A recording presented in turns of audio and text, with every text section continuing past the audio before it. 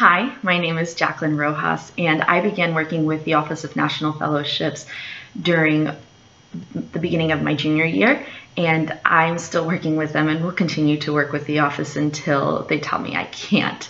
Sorry, you guys.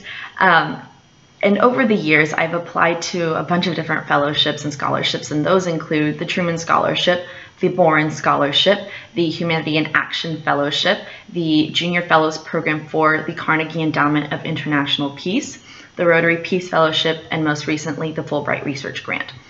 And in all of these application processes, I had a lot of different challenges, but perhaps one of the most challenging things that I have faced is just taking the initial step to apply for a scholarship or a program. So I remember looking at Truman and thinking, nope, I can't do this, or what is the point of even applying?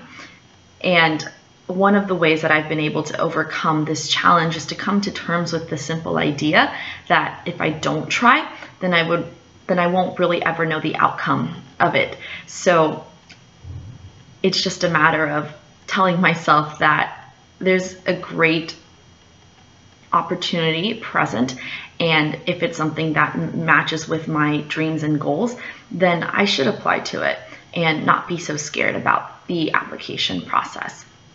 And one of my most recent successes that I can attribute to my experience working with the Office of National Fellowships is becoming a Global Citizenship Fellow for the U.S. Fund for UNICEF.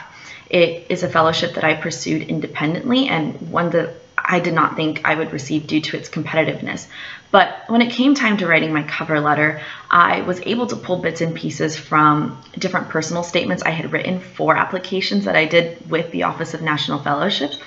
I also made sure to apply all of the writing skills that I had learned over these application processes. So that would include not using split infinitives, and even the interview process was reminiscent of meetings with ONF staff and being put on the spot to answering challenging questions.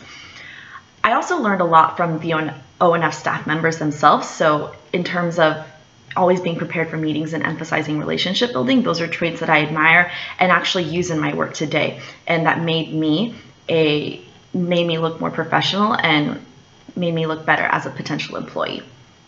So lastly, my tip to somebody working currently with the office is this. So Kanye West once tweeted, "I want to steer clear of opportunities and focus on dreams."